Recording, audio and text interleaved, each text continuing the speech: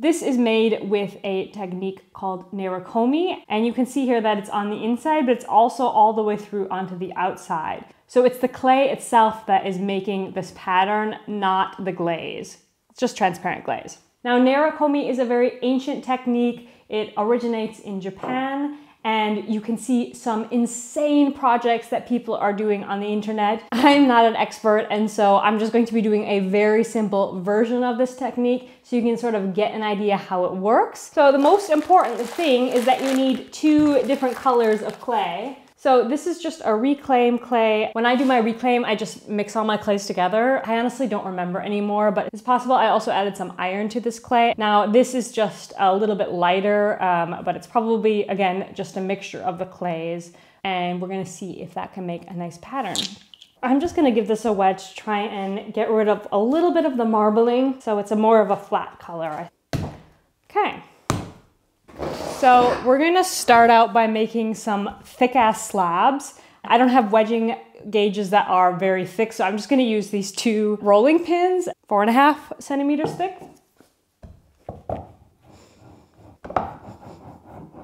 Thinking that's a little too thick. Do I have something else? Okay, scratch that. We're going to use some stacked thickness gauges. So I've just stacked up some random thicknesses so that each side is 2.5 centimeters.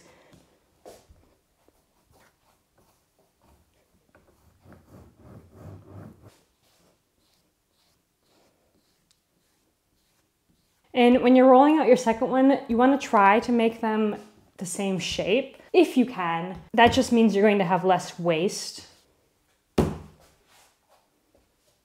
Here comes the exciting part where we're going to attach them together. What you want to do is ideally have a scoring tool or a serrated rib or something like that, because you need to score a pretty large surface area. I think even a serrated rib would be better than this, because this is also quite small. We're not going to use any slip to attach these together, because then you're going to start losing those crisp lines. It's fine, you don't need slip as long as the clay is fairly wet still. So what you want to avoid is air bubbles. So I'm going to lay it on top, and then I'm going to press from the middle and just go outward.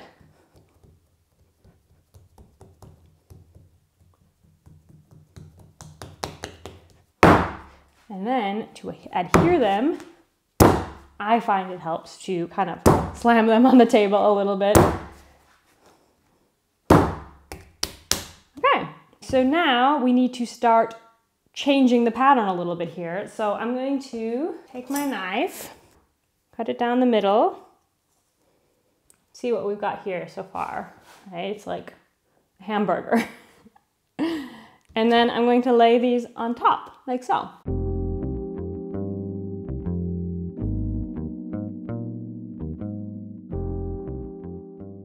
Okay, now I think is the time to start making the rough edges more straight, so we can start mixing up the way we can put this together.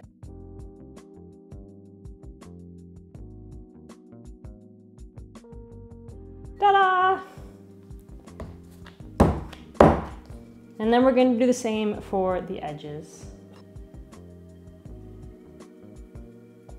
So what I was talking before about waste pieces, this is what I mean. So the more you line up your original slabs, the less of this you're going to have to cut off. So now we have our perfect cake. This actually looks just like German cake that you get at a bakery. Now we're going to cut it like this.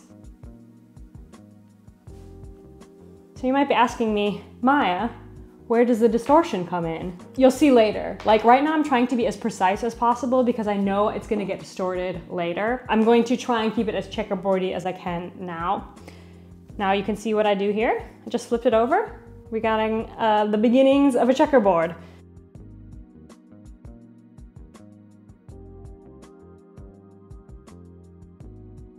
You see this lineup is not perfect. That's fine. So as you're working to kind of blend the 2 pieces together, I like to slam them on the table to even out the unevenness. Okay, but don't blend with your finger like this, especially between the 2 colors, because that's gonna make them blurry. There are people on the internet that are absolute nerikomi experts. And they have probably a much more refined system than I have, and you should definitely go check them out. I wanted to share with you guys my fast and hard way that I do nerikomi because maybe you guys are interested in it. So I just wanted to share it with you. It's very exciting.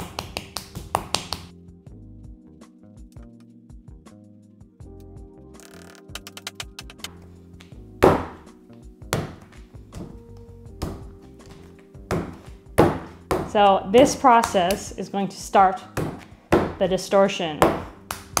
It's going to start looking a little psychedelic. That's fine. So slamming it like this also has the benefit of I'm making it longer this way. And that's important because we need to cut it like this to bring that layer on top now. So I think what I'm going to go for, this is 4 by 4. I'm going to go for 8 by 8.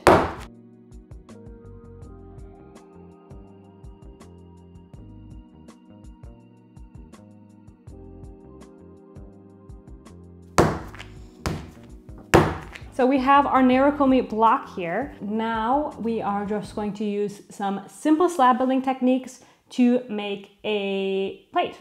Guess we'll make a plate. Or should we make more of these?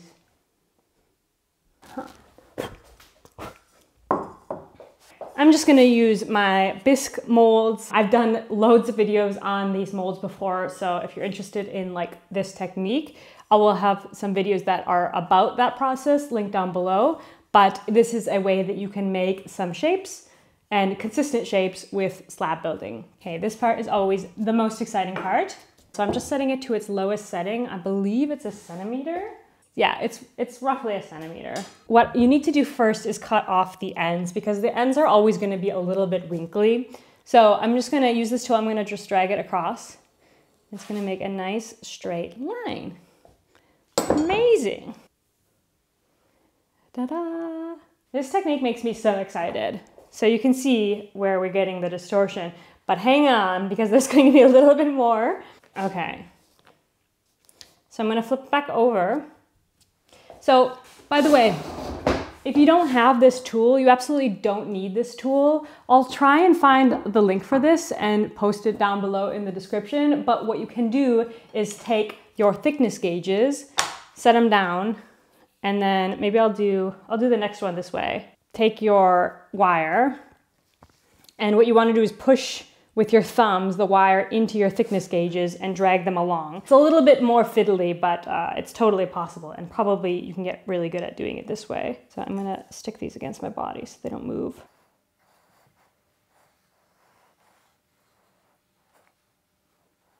So that works too.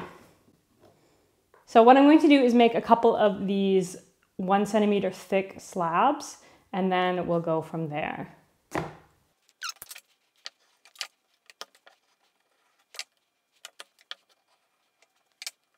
This is the last one. This is just too thin at certain parts, so it's gonna make a hole. We could roll this out and use this for something, or you just put it with the scraps. There's definitely a lot of scraps with this, but of course you can wedge this up and then you have a third clay that you can play around with. So I never mind mixing clays. I always use my clay. Don't be afraid to mix your clays. As long as they have the same firing temperature, they'll be just fine. So you can't mix like a porcelain with an earthenware. All of my clays are stoneware. I've done tests to make sure that they get along with each other, but for the most part, as long as they have the same firing temperature, it's gonna be fine.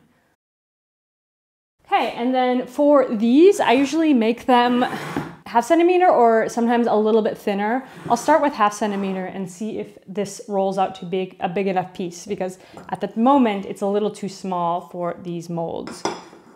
Once again, you'll notice that the distortion gets even more when you're rolling it out. So this is kind of like the last step of distortion. I don't know what to call this video. I'm probably just gonna call it checkerboard, but it's not a checkerboard, clearly. It's like psychedelic checkerboard. I'm not sure how you can make a perfect checkerboard with this technique, but the other one that I'm thinking of, it's definitely not going to be perfect either, but it will get a little closer. The only way to make a real checkerboard is with surface design techniques. So what you can do is do sgraffito, or you can paint it on with glaze. These techniques, like embedding the color into the clay, is what I'm more interested in, but it's never going to be perfect. It's still a little bit too small for the mold here, so I've reached my 1/2 centimeter, so I'm just going to very slowly and carefully just roll it out a little bit more.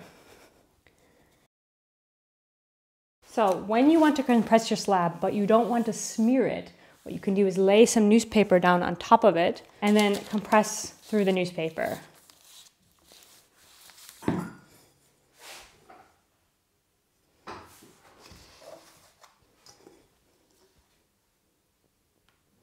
Transfer your slab to your mold if you're using a mold, or you can of course use these slabs for slab building. Whatever you can use a slab for, you can use these nerikomi slabs for.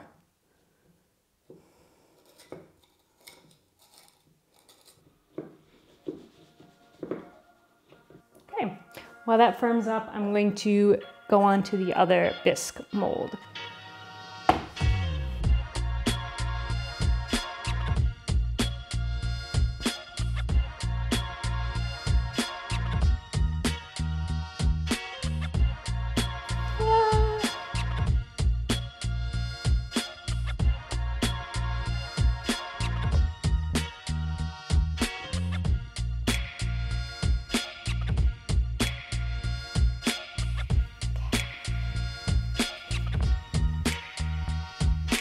They're all done now. All I'm going to do is let them dry out. I'm going to bisque them. I'm going to glaze them transparent, and I'll show you guys the results right now.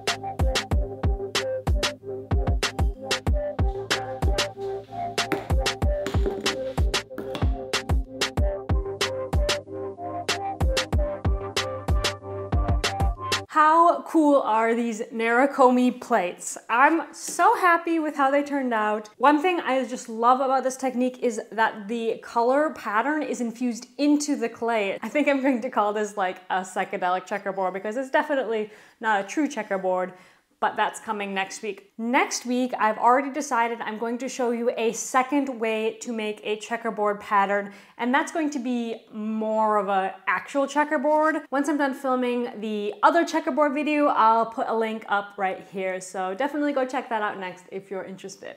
Bye, friends.